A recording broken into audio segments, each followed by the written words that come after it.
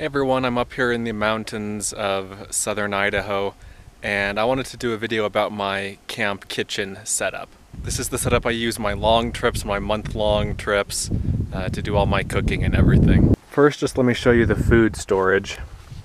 I have a cooler here and then 2 bins of food strapped to the top. You can see that orange strap there holds them down. And then this is where I sleep. So those are just right next to me, easy to access.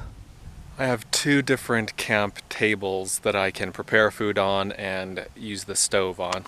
The first one I made, it hangs from the door. It's solid.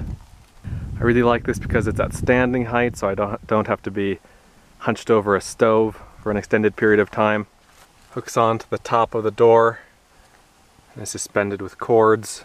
A piece of foam pipe insulation protects the car's paint from the board. This is a plastic cutting board. I think I'm going to switch to a wooden cutting board. This plastic one, it dips a little bit. I don't know if you can see that, but it's got a dip. It's especially bad under heavy loads, so I think a wooden one would be better. And then this is a little aluminum camp table that I picked up on Amazon. I'll put a link to it in the description. This is the package that it comes in. It's pretty small. And then here it is when it's all set up. It's a really small table. It's only maybe a foot high. But that's okay because my chair that I use is also pretty low.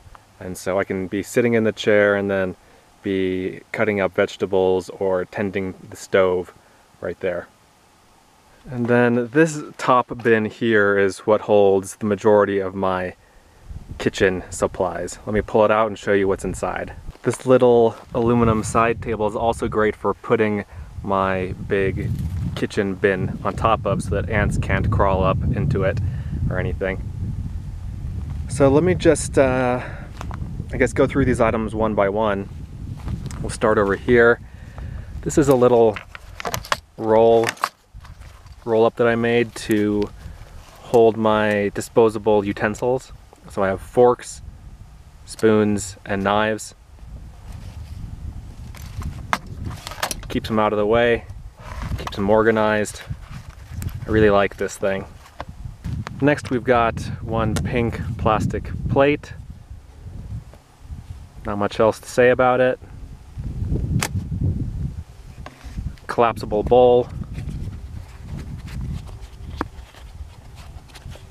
It's hard to do one-handed. There you go, collapsible bowl. So this is my main pot here. I think it's about $20 at Walmart. It's a big old, I think 5-quart or 5.5 quart pan. It's deep enough to use as a pot, but wide enough to use as a pan. I use a bungee cord to keep the lid on. There's the lid. Inside I have my little colander, my little strainer that I use for pasta. Here's the pan or pot, whatever you want to call it. I guess it's a pan. Salt and pepper, and curry powder and chili powder. This has a couple little packets of tea, of herbal tea, and then some crushed red pepper packets. This is a funnel. I don't remember why I bought this, but I think it maybe was for filling up water bottles, water jugs. I don't use it very often, but it doesn't take up much space, so nothing wrong with having it. My ridiculous, but actually pretty darn useful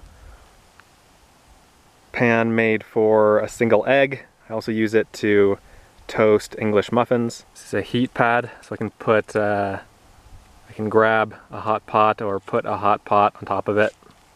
This is a folding windscreen for the stove. This is a great little bag. I made this to hold the majority of my utensils. Let me open it up and show you what I've got in here. All right, a big knife, a little knife. Both of these are serrated. Another serrated knife, smallish.